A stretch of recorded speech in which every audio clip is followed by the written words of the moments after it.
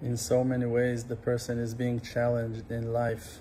So many kinds of waves, of roller coasters, of storms, of plagues, droughts, challenges, of floods, heat and cold, all kinds of pain that reflects in physicality, but actually, in a deeper sense, they are our mental and emotional struggles in life.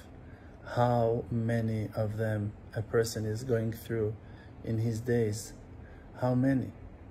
And with all that, with all those challenges, with all those crazy up and downs that you go through, that you went through, you're still holding on.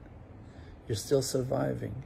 You're still able to wake up in the morning and to give another chance to life. So first of all, I'll say, I appreciate that. It's important to me.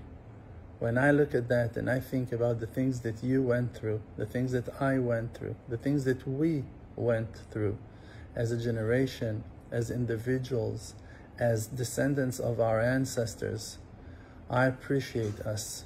I see with a great good eye, judging favorably and understanding, with full compassion and gratitude to every and any good things that we're doing.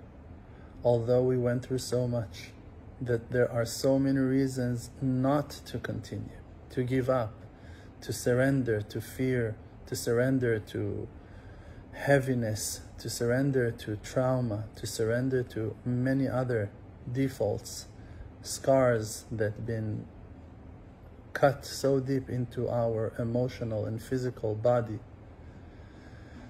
With all those harsh and hard experiences, we're still pushing the wagon, full of holy desires, trying to reach out to those good places that we believe in our minds that exist for spirits and souls like us.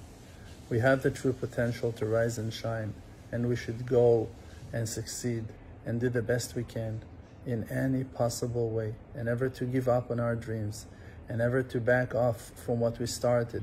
And even if we failed thousands of times, if we woke up this morning, it's for a purpose, and there's a reason for that, for us to continue our path and process of growth, and for us to achieve and fulfill our dreams in our days. Amen.